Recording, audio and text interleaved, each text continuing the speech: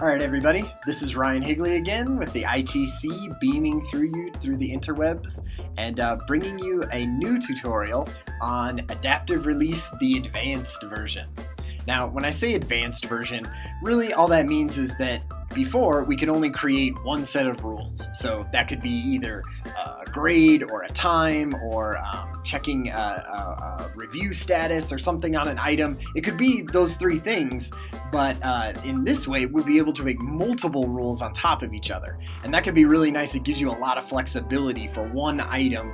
Who's going to be seeing that? When are they going to be seeing it?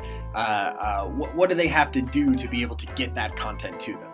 So let's jump into it. I'm going to go right back into our self-paced Blackboard course because that seems like an easy way to do this. And I'm going to go down to this Advanced tab.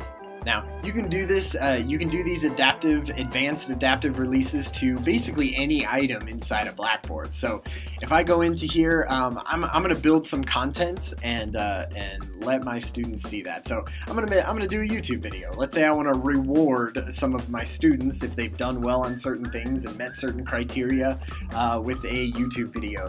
So I'm going to search for a silly cat video. I bet anything that YouTube will be able to find me a silly cat video. What do you want to bet? I haven't tried this yet actually, but alright. I bet that, oh geez, only 1 of 100,000 came back? I'm surprised. That must be the maximum. So anyway, I'm going to choose one of these videos, something hopefully not 10 minutes long. Alright, I'm going to select this one. Alright, so we have our YouTube video, and I'm going to, I don't even need a description or anything like that, I'm just going to hit submit.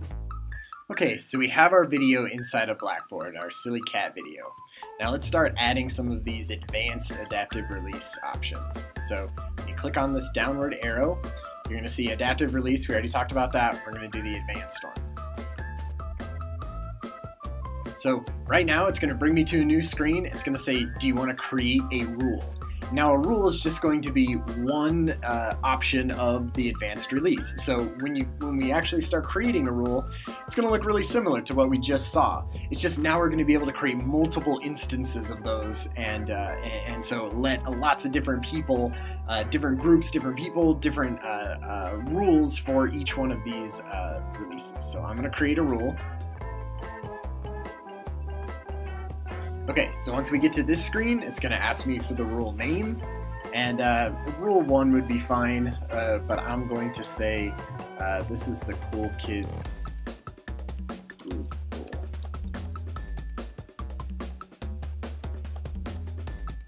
Okay, so got the Cool Kids group rule. This is where I can start adding stuff to this. So I know it's got to have a membership because there's only a couple cool kids in this.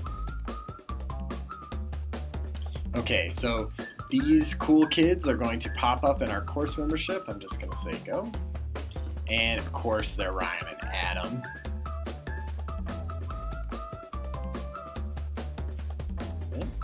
Okay, so Ryan and Adam are in the cool kids group.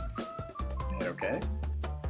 Alright, so let's add some more. I'm going to say there has to be a grade involved.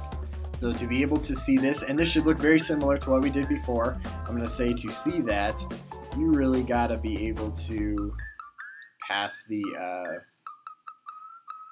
Grade Center Plus test.